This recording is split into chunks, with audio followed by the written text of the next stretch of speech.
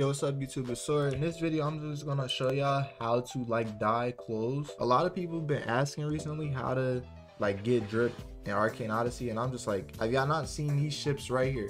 So these ships right here are the merchant ships. It's a chance that the merchant ship can have a dye person on it. It does cost galleons to dye your clothes. Hopefully this one has it, but if it doesn't, then I'll just explain how it will look when you first get dyed. So it'll be a dye merchant on one of these ships, and then pretty much you just talk to them, click shop, and then it'll show your inventory.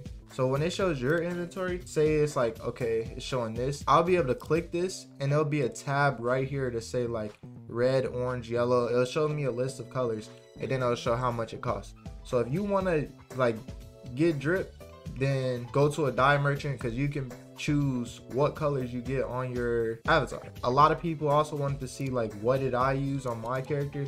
I use a green samurai robe, samurai pants, white bandana, white scarf, and a dual white bracelets.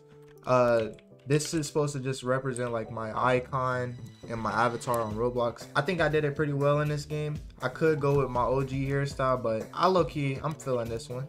So that's pretty much it for this video. I know a lot of people wanted to see how to get drip in Arcane Odyssey, so I decided to drop this video. Make sure y'all subscribe to the channel, hit that like button, don't forget to turn on the notifications, and I be streaming pretty much every day, so make sure to catch the stream and join the Discord so you can get notified when I go live, because YouTube sometimes don't even notify my subscribers, which is crazy. And make sure y'all subscribe like I already said, because we almost at 11K, and I'll see y'all in the next one.